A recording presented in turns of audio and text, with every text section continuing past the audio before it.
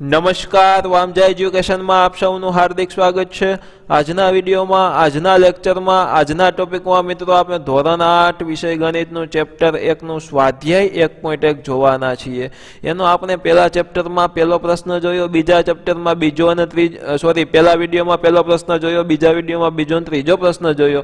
આ આપણો ત્રીજો વિડિયો છે। ત્રીજા પ્રશ્નમાં આપણે પ્રશ્ન નંબર 4 થી શરૂઆત કરવાના છીએ, જોવાના છીએ પ્રશ્ન નંબર 4।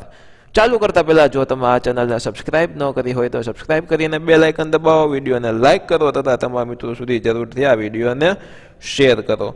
चालो चालू करिए आपणे धोरण 8 विषय गणित नु चैप्टर 1 नो स्वाध्याय 8.1 जोईए आपणे हवे प्रश्न नंबर 4। प्रश्न नंबर 4 एम कहे छे के नीचेना दरेक ने दशांश स्वरूपे लखो। दशांश स्वरूपे एटले के टूंकमां पॉइंट वाळा स्वरूपमां फेरववानुं छे। एमां पहेलुं छे 5/10, एमां ए करीने आपणे लखीए। पहेलुं छे 5/10। तो मित्रों आपने ख्याल छे के छेदमां 10 होय तो केटला मींडा थया? 1 मींडू। तो 5 में पॉइंट क्या होय? अहींया होय तो 1 पॉइंट आगळ खसी जाय एटले मित्रों 0.5 आने आपणे लखी शकीए। साव सरळ छे पेलुं। बीजो प्रश्न एमां बीजो दाखलो जोई तो के 3 + 7/10, 3 + 7/10। तो मित्रों आने आपणे शुं लखी सकीए?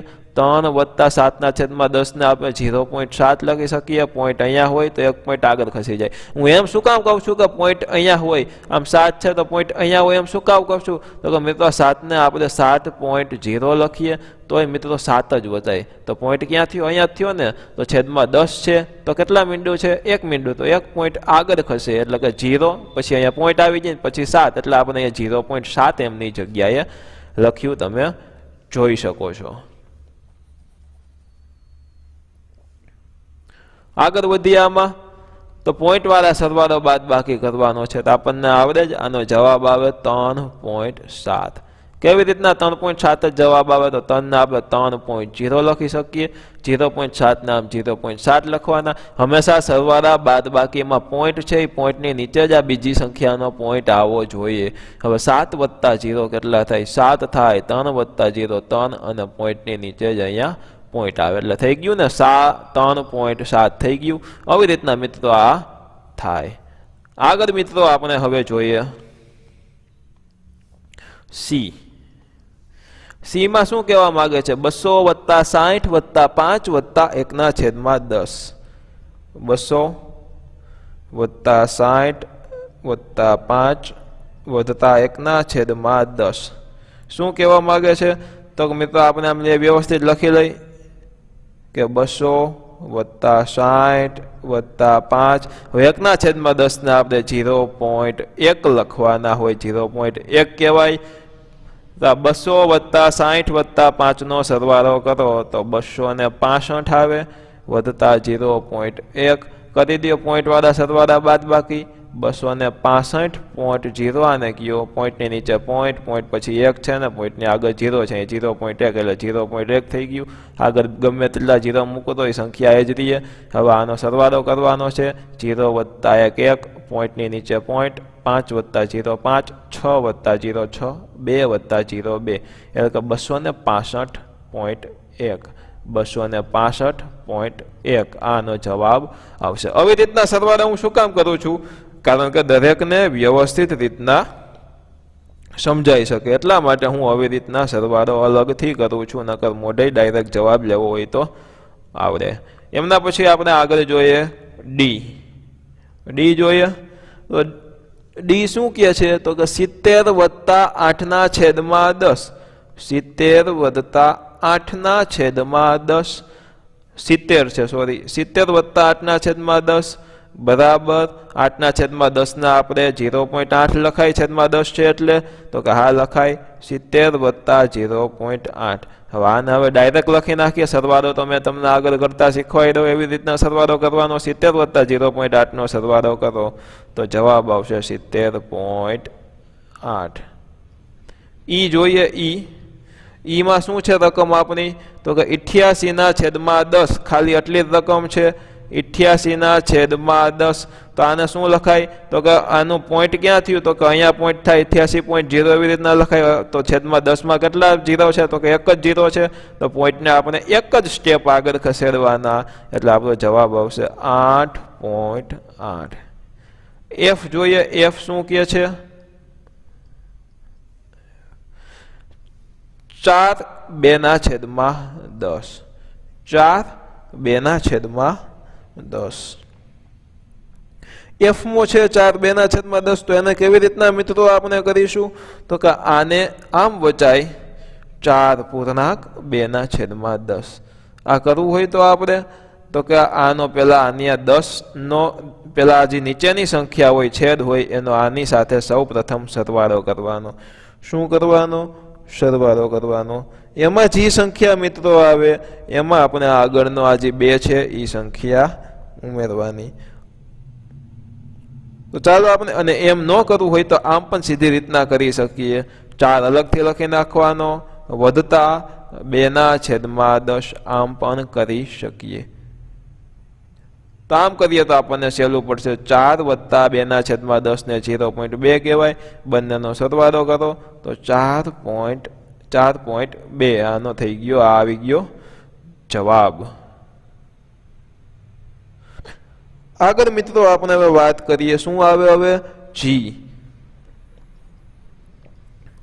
જોઈએ હવે આપણે જી 3 ના છેદમાં 2 છે 3 ના છેદમાં 2 તો આમાં વિચારો જોઈએ મિત્રો આમાં કેવી રીતના પોઈન્ટ વાળો આંકડો લેવો તો મિત્રો આપણે પોઈન્ટ વાળા આંકડા લેવામાં નીચે કાં તો 10 કાં તો 100 કાં તો 1000 એવી રીતના જોઈતું હતું તો એટલા પોઈન્ટ આપણે આમ આગળ ખસેડી શકીએ તો નીચે 2 છે તો મિત્રો આપણે નીચે 10 હોય તો જ આપણને આવડે તો કાંઈ વાંધો નહીં છેદમાં 10 કરી નાખીએ તો કાંઈ વાંધો તો કે કાંઈ વાંધો નહીં તો કેવી રીતના 10 કરીશું તો કે 2 ને આપણે 5 સાથે ગુણી દઈએ તો છેદમાં 10 થાય હવે જે વસ્તુ આપણે છેદમાં ગુણ્યા હોય એને ફરજિયાત અંશમાં પણ ગુણવા પડે નકર તો રકમ ફરી જાય આમાં 5 5 ઉડી જાય એટલે આને 3 ના છેદમાં 2 જ વચાય આપણે કઈ રકમમાં ફેરફાર કર્યો નથી થોડી ઘણી છેડખાની કરી છે પરંતુ ફેરફાર કર્યો નથી કહેવાય 3 ના છેદમાં 2 હવે બંનેનો ગુણાકાર કરી દો 5 તેરી શું થાય 15 ના છેદમાં 5 2 10 હવે આપણને આવડે તો કે છેદમાં 10 આવી ગયો એટલે આવડે અહીંયા પોઈન્ટ ક્યાં હોય અહીંયા હોય 15.0 કહેવાય ને તો પોઈન્ટ અહીંયા હોય તો છેદમાં 10 માં કેટલા મીંડા છે એક જ મીંડું છે એટલે પોઈન્ટ એક જ સ્ટેપ આગળ ખસે 1.5 આનો આવી જાય જવાબ હવે જોઈએ આપણે એચ એચમાં શું કહે છે મિત્રો 2 ના છેદમાં 5 તો હવે મિત્રો આમાં એવી જ રીતના કરવાનું છેદમાં 10 નથી તો ચાલો થોડુંક આપણે રિનોવેશન કરીએ આમનું નામનું તો રિનોવેશન કરવામાં છેદમાં 10 લઈ આવો હોય તો 5 2 10 થાય તો 2 સાથે ગુણ્યા જે વસ્તુ છેદમાં ગુણી હોય તેને જ આપણે અંશમાં ગુણવાની 2 ગુણ્યા 2 થાય 4 5 ગુણ્યા 2 થાય 10 હવે આનું આપણને આવડે 0 પોઈન્ટ થાય 4 1 પોઈન્ટ આગળની સાઈડ ખસી જાય હવે આવે આઈ એચ પછી છે આઈ 12 ના છેદમાં 5 12 ના છેદમાં 5 આપેલું છે ચાલો રકમનું રિનોવેશન કરીએ છેદમાં 10 લેવું હોય તો 2 સાથે ગુણવાના છેદમાં જે વસ્તુ ગુણી હોય એને અંશમાં પણ 2 સાથે ગુણી દેવાની 12 દુ 24 આપણને ખ્યાલ છે ના છેદમાં 5 2 10 હવે આનો જવાબ શું આવશે 2.4 શું કામ 2.4 તો કે પોઈન્ટ અહીંયા છે 0 એક જ 10 માં એક જ મીંડું છે એક જ 0 છે એટલે એક સ્ટેપ જ પોઈન્ટ આગળ ખસે 2.4 એટલે આનો આવી જાય જવાબ હવે આવશે જે તો જેમાં મિત્રો એવું છે 3 ના છેદમાં 5 હવે આનું આપણે કરવું હોય તો કેવી રીતના મિત્રો કરીશું તો કે આપણને ખ્યાલ છે આપણે કહ્યું હતું આગળના દાખલામાં એમ તો કે 3 પહેલા કરી દેવાના પછી સરવાળાની નિશાની પછી અહીંયા શું મૂક્યું આપણે તો કે સરવાળાની નિશાની એટલે કે પ્લસ મૂક્યા અને 3 ના છેદમાં 5 શું લખ્યું અહીંયા 3 ના છેદમાં 5 લખ્યા હવે આનો આપણે ગુણાકાર કરીએ સરવાળો કરીએ તો મિત્રો 3 વત્તા 3 ના છેદમાં 5 છે તો મિત્રો એને આપણે પહેલા પોઈન્ટમાં ફેરવવા પડે આપણી જવાબદારી આવે રિનોવેશન કરવું પડે તો રિનોવેશન કરવામાં છેદમાં 10 લઈ આવવામાં 5 હારે શું ગુણવાનું 2 ગુણવાના એવી રીતના અંશમાં પણ 2 ગુણવા હવે જોઈએ 3 વત્તા 3 2 6 ના છેદમાં 5 2 10 6/10 એટલે શું થાય મિત્રો? એનો અર્થ શું થાય? 3 + 0.6 થાય? તો કે હા થાય. હવે 3 + 0.6 કરો તો આપણો જવાબ આવે 3.6. 3.6 આપણો આવી જાય જવાબ. હવે જોઈએ આપણે કે માં રકમ શું છે? 4 1/2. અને લખાય કેમ? 4 + 1/2. હવે આ જે 4 છે એ તો બરાબર છે, પરંતુ 1/2 છે એનું આપણે ફરજિયાત રિનોવેશન કરવું પડે, છેદમાં 10 લઈ આવવા પડે, કારણ કે તો જ પોઈન્ટ વાળી સંખ્યા બને. છેદમાં 10 લઈ આવવા માટે 2 ને કેટલા સાથે ગુણવા પડે? તો કે 5 × 10 થાય, 5 સાથે ગુણ્યા. એવી રીતના અંશમાં પણ આપણે 5 સાથે ગુણી દેવાના. જોઈએ આપણે 4 + 5/10. 5/10 છે એનું સાદું રૂપ આપો તો 4 + 5/10 નું સાદું રૂપ આપણને આવડે 0.5 થાય. આ બંનેનો સરવાળો કરો તો 4.4 પછી શું આવે? પોઈન્ટ આવે, અને પછી શું આવે?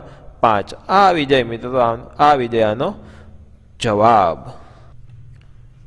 અહીંયા મિત્રો આપણો આ પૂરું થઈ ગયું છે ચોથો દાખલો. હવે પાંચમો પ્રશ્ન આપણે શરૂઆત કરી દઈએ. તો મિત્રો પાંચમો પ્રશ્ન શું કહેવા માંગે છે ચાલો આપણે જોઈએ. સૌપ્રથમ આ બોર્ડ ક્લિયર કરી નાખું. હા, ચાલો હવે જોઈએ પાંચમો પ્રશ્ન શું કહેવા માંગે છે.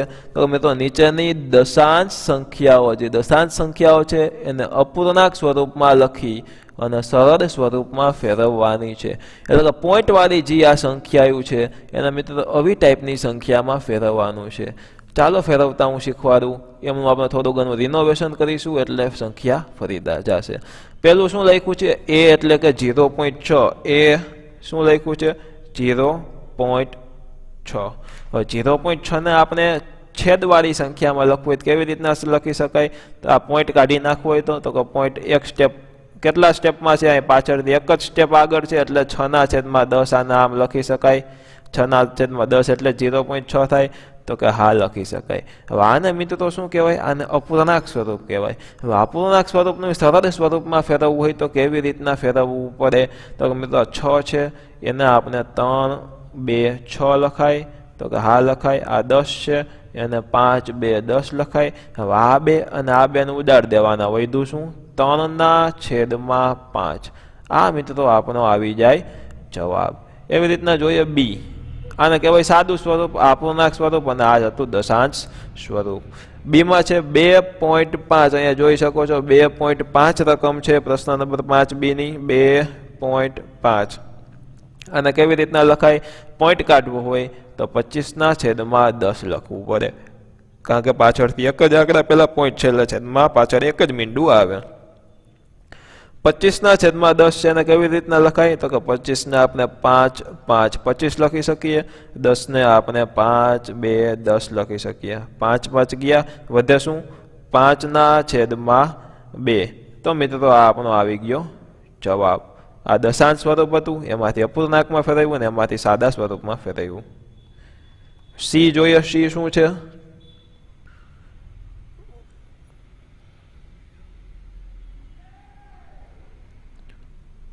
એક 1.0 નું મિત્રો સરળ જ છે. 1.0 એટલે શું થાય? એક જ એને કહી શકાય. એમાં કઈ વધારે સાદું રૂપ દેવાની જરૂર નથી. હવે જોઈ ડી. ડી શું કહેવા માંગે છે? તો કે 3.8. 3.8. તો 3.8 ને કેવી રીતના લખાય? 38/10 લખાય. તો મિત્રો 38 છે એને કેવી રીતના લખાય? તો કે એક તો 19 × 38 થાય. કેટલા? તો કે 19 × 2 38. છેદમાં 10 છે. અહીંયા આપણે ડીમાં 5/10 લખી શકીએ. હવે મિત્રો શું ઉડે? તો કે અહીંયા 2 ને અહીંયા 2 ઉડી જાય. જવાબ શું આવે? તો કે 19/5 આપણો આવી ગયો આ જવાબ. ઈ જોઈએ. ઈ શું કહેવા માંગે છે?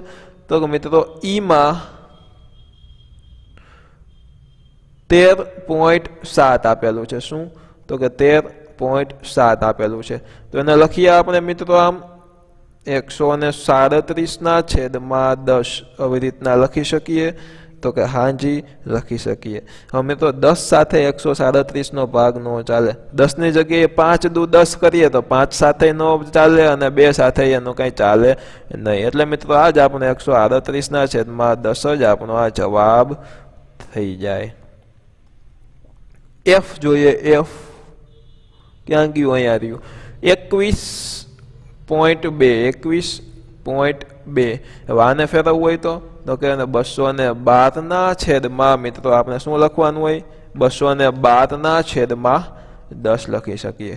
હવે 212 નો ભાગ ચાલે તો કે હા મિત્રો ચાલે। શું થાય તો કે 200 એટલે કે 100 અને 12 નો થાય 6 એટલે કે 106 ગુણ્યા 2 લખી શકાય। 10 ને 5 ગુણ્યા 2 10 લખાય। 2 2 ઉડા જવાબ આવશે 106 ના છેદમાં 5। મિત્રો આ આપણો આવી ગયો જવાબ। જી જોઈએ 6.4 છે। શું છે? 6.4। આને લખવું હોય તો કેવી રીતના લખાય?